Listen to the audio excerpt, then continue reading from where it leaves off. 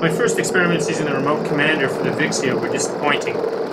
Infrared controllers do poorly in bright daylight environments and require a fairly accurate point of aim. This was difficult to achieve while flying PPG. If your camera is like one of the many Vixia models with the IR sensor next to the screen, you'll need an LCD hood like the one shown in my first tutorial.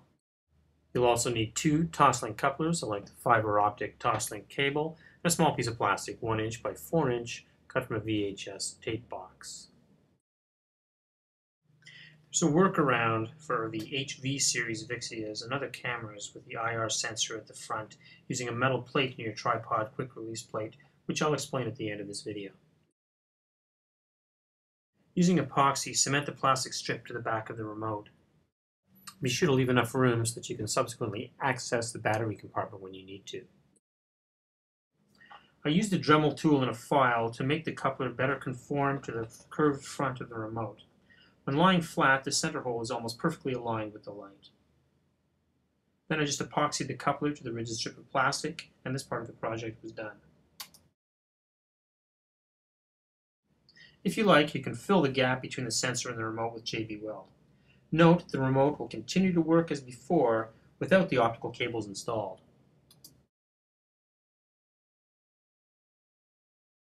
The final step is to attach the second coupler to the LCD hood itself.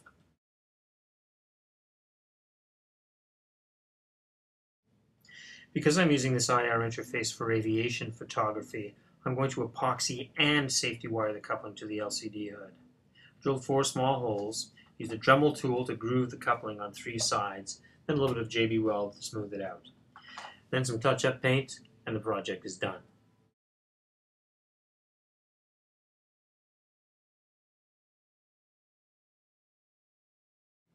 Here's the finished project with an 18-inch TOSLink fiber optic cable picked up for about $3 on eBay.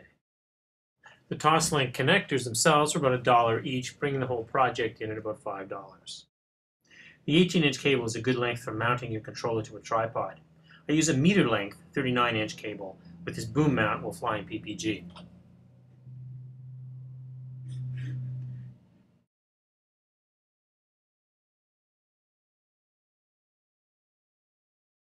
If you use a Sony or one of the Vixias with its sensor to the front, here is the workaround.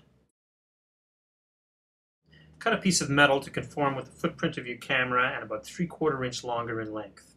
Drill holes for the 1/4 20 tripod screw and another for the detent pin in the tripod quick release plate. I trimmed out a piece from an old DVD drive.